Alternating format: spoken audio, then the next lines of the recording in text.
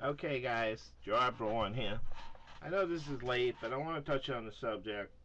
The other day, Justin Bieber was in concert, and out of nowhere, I don't know if it was a fan or a hater, he gets hit in the head with a water bottle.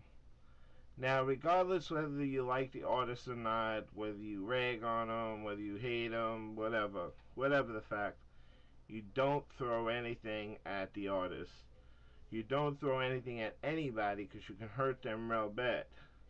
Now, the fan that threw that water bottle should have been ejected and should have also been prosecuted for attacking Justin Bieber. So they should have gotten locked up and maybe a month in jail or whatever, and that would have straightened them out, and they would have never done that again. Anyway, I don't agree with that. Um, Throwing things at a ball player, at a celebrity, at anybody is not cool. It's definitely not cool, and it shouldn't be done, and the cops should have done something about it. But anyway, it's just my feelings, my input on the subject. joeabro1 signing off. Peace. Thumbs up.